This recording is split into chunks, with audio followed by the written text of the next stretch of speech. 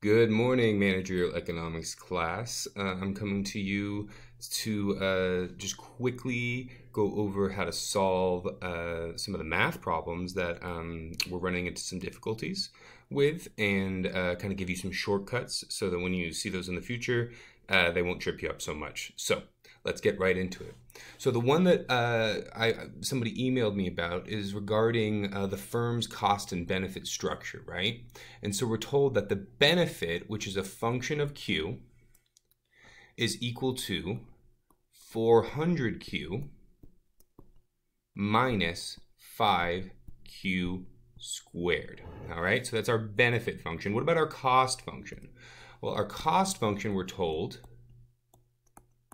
is also a function of Q, and that's equal to 3Q squared. And let's just make sure that this is clear that that's a Q in there. So it's 400 times Q up there, right? And then down here it's 3 times Q squared. Excellent. So we're asked, when are the net benefits maximized? So how do we do that? Well, there's actually two ways that we can go about doing that, right? So let's go ahead and do the kind of way that we would normally think, and then let's go ahead and do the kind of shortcut way. All right. So the way that we would normally think of doing this would be we would go ahead and we would take the net benefit equation, right? So the net benefit of Q is equal to the benefit of Q minus the cost of Q, right? Okay, so let's go ahead and we're just going to plug in the benefit of Q, right? This green part to there, and then we're going to plug in the cost of Q, the red part, right into there.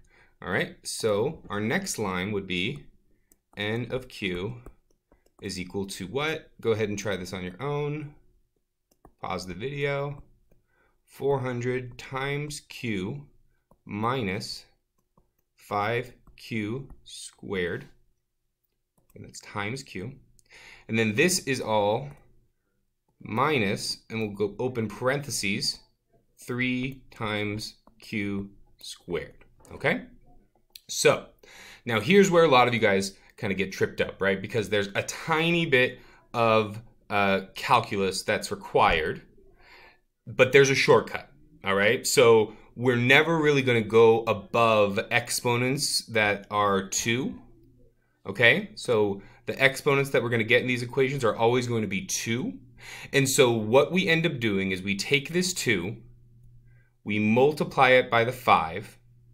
So now what we're trying to do is we're trying to find out essentially, so what's going on here with this equation? Well, this equation, sorry, just to back up a second. So this equation is a parabola, right? And we're trying to find out that highest point in the parabola, right? And the way that we find that highest point in the parabola is we take the derivative of that equation, right? Which is this N of Q equation, right? N of Q. We're going to take the derivative of that. So that would be called the N prime Q, right? Or we could also think about it as the derivative of N with respect to Q. Again, don't let all this language scare you. You know, there is a shortcut, right? But the kind of gist of it, for those of you that have taken calc or pre-calc, is that we have a parabola. We want to get the maximum of it. So what are we going to do? We're going to go ahead and we're going to model, we're going to calculate the derivative of that particular slope. And we know that the slope is positive when the curve is going up, right? So that's why my, and so that's not actually N prime there. I apologize. Got it. So this is N. This guy is our N. Yep. A little bit too much there. Sorry, I'm having some difficulties. Is our N prime, okay? So the galaxy one is our n prime, and that's telling us the rate of change of that n, right, of that net benefit. So we know, and so what's on our x-axis is q, and what's on our y-axis is that net benefit of that output amount, right? And so essentially the whole kind of core, the long way of this is we're going to go ahead and we're going to write out the net benefit equation. We're going to get this derivative, right? So how do we get that derivative? Well, let's keep going. So n prime, right? So when we take the derivative of something that has just a 1 as an exponent for it, right? Then essentially the 1 is multiplied by the 400. It's this simple power rule, right? So really quick, let's just go over to the side and just talk about the power rule.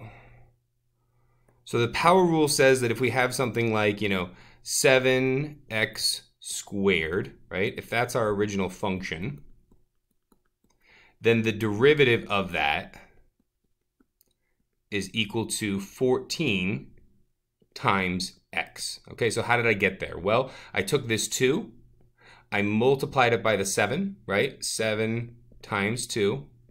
And then, since I took that 2 and multiplied it by the 7, I'm going to go ahead and subtract 1 from the 2, because that's just the way the power rule works. So then I go 7 times 2 times x to the power of 2 minus 1, okay? And so then that just ends up being what?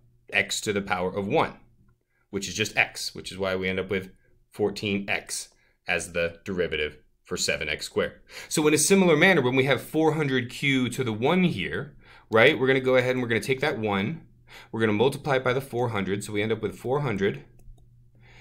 And then here's the weird thing, the q disappears. Why does the q disappear? It's a great question. Well, the q disappears because q to the 1 minus 1 is equal to what? Q to the 0. And what is anything to the 0 power? You got it, equal to 1. So 400 times 1 is equal to what? Just 400. So we're going to go ahead and essentially just delete that q, right? We're going to leave whatever is attached to the q, but the q no longer exists in that same term when we take the derivative, okay? Now, here's our shortcut. So since I said it's always going to be a 2, it's never going to be a 3 or more, right? So essentially what you're going to do, is you're going to go ahead and you're going to take that 5 and you're going to multiply it by 2. And you're going to end up with minus, and we'll just do 5 times 2 times, and then we'll do the long way here, right? Q to the 2 minus 1. And then let's go ahead and, since we kind of ran out of room here, right, we'll do a plus dot dot dot dot, and then we start over back down here, we go minus. We got to make sure we include that minus, that's really important. And then again, we're going to do this power rule, or the shortcut is really just multiply this by 2 and then get rid of the exponent, right? So it's going to be minus 6q to the what? 2 minus 1, which, as we all know, anything to the, well, we can just do the math, right? It's arithmetic, so 2 minus 1 is just going to be equal to q to the 1. And when we have something to the 1 power, we don't need to put to the 1 power, right? We can just go ahead and just say minus 6q. So now at this point, we have the equation. It's a little messy, right? So we might want to just kind of clean it up a little bit. So it's going to be n prime is equal to 400 minus 10q minus 6q. Make sense to everybody so far? Okay. Now, oftentimes, students will have a hard time getting to this part, and then they'll kind of master getting to this part, and then they'll kind of get stuck and be like, uh-oh, what now? Well, remember what we're doing, right? We have a parabola. We have some sort of hill. We're trying to find the highest point in it. The easiest way to do that, since we have an equation for that point, or since we have an equation for that whole line, is to calculate the derivative, calculate that rate of change, right? And just look at where that rate of change goes from positive to negative. Because where it goes from positive to negative, that point is always going to be equal to the, it's always going to correlate to the apex, to the highest point in that net benefit curve, which is what we're looking for, right? So what are we doing here? Well, we're taking this equation and we're setting it equal to 0. Okay? And so I literally put equals with a set on top of it when I'm doing my own notes, just so that I can, when I'm later on going back, kind of, just like verify, or just it makes sense, right? Because that's something that I'm doing. I'm setting it equal to 0, okay? Because I'm trying to find this point. I'm trying to find this point right here. What's that point? So by setting it equal to 0, now I have something on the other side and I can solve for this q.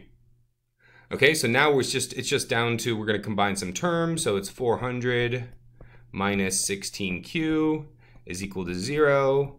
400 is equal to 16q, and then we end up with q equal to 25, right? And when that q is the q that is the thing that's maximizing whatever that function is, we then put a star. So that's our q star is 25. All right? So that's the long way. What's the easy way, Chris? I'm so glad you asked. So let's go ahead and let's start fresh, right? So what did we start with? We started with a benefit equation that was 400q minus 5q squared. We had a cost equation that was 3q squared. Okay, so here's what we can do. There's a shortcut that says that q star exists, right? Q star is when the marginal benefit is equal to the marginal cost. Okay, so what does that mean? Well, this marginal benefit, that's nothing more than my B prime, right? That's the rate of change of my benefit equation, right? What's my marginal cost? You guessed it, nothing more than my C prime, my rate of change of that cost equation, right? And again, there's that shortcut that we can use to calculate this. So on your own, go ahead and do it again, right? What's the C prime? C prime is 3 times 2. It's going to be 6 times Q to the 1 power, and we're just going to leave that 1 out, right? And then what is our B prime? Our B prime is going to be 400, and then we're going to skip the Q, right? Because that Q to the 1 minus 0 goes away. Because anything to the 1 minus 1, q to the 0, anything to the 0 is equal to 1, so that just goes away, right? And then we have 400 minus 5 times q, again, to the 1. We're just going to omit the 1 there, right? And so then what does it say? It says that q star is maximized when they're equal to each other. So at this point, we just need to go ahead and just equate them and then solve for q. And let's go ahead and do it real quick. So we end up with 400 on this side. We're going to plus 5q on each side equal to, oh, and I actually made a mistake here in my rush, right? This is not 5q down here, right? When we do the derivative, it's 400q. That turns into 400. But what did I do here? What was my mistake? I forgot about this exponent, right? So this isn't 5q. What is it instead? It's actually 10q, right? Because we take that 2, we multiply it by the 5, but then we remove the exponent, and so we still have a q there. It just doesn't have any more squared or cubes or anything like that, right? All right, now that I fixed my mistake, 400 equals, so let's go ahead and add 10 to both sides, add 10q to both sides. We're going to end up with 400 equal to 16q. And then we're going to end up with 400 divided by 16 is equal to q star. And we know that that's equal to 25, right? So we end up getting the same answer in significantly less steps. All right, so if you guys have any questions on that, please go ahead and send me an email. I can make more videos like this. If it's helpful, put a comment below, send me an email. Yeah, hope you're having a great first week, and thanks for all the emails. I'll talk to you guys soon.